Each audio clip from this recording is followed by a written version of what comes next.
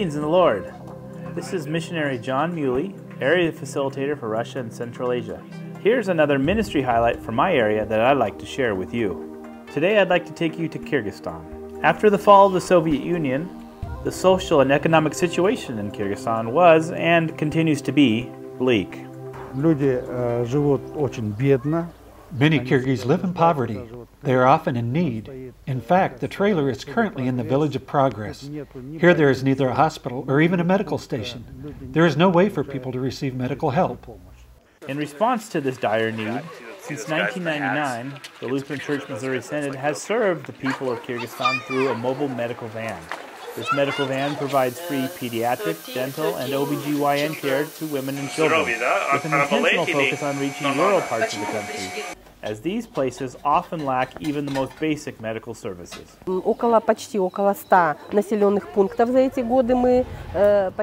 the years of the trailer's work, we have been to roughly 100 different locations, and about 240,000 people have received high-quality medical help from our trailer. The response to this invaluable ministry is seen in the gratitude of local governmental leaders.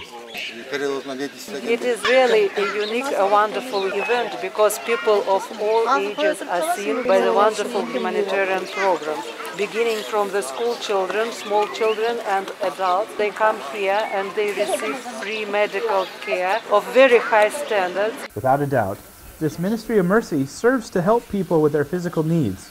But even more so, it gives our daughter church, the Lutheran Church Concordia, the opportunity to witness both in word and deed.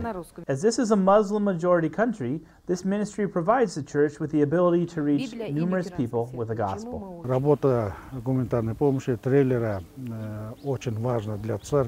The trailer's humanitarian work is very important for the church.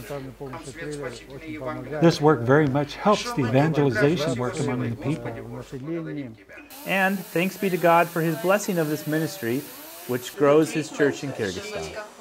As Bishop Botobayev explains, in many regions of Kyrgyzstan, namely Aksu, Panfilovka, Vorontsovka, congregations were started through the humanitarian work of the trailer.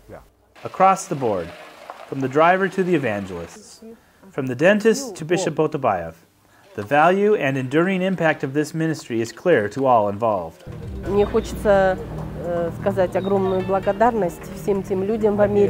I would really like to thank those people in the Lutheran Church in America for the help that they have given to us. I don't think that we work in vain, but that we carry our knowledge to the people.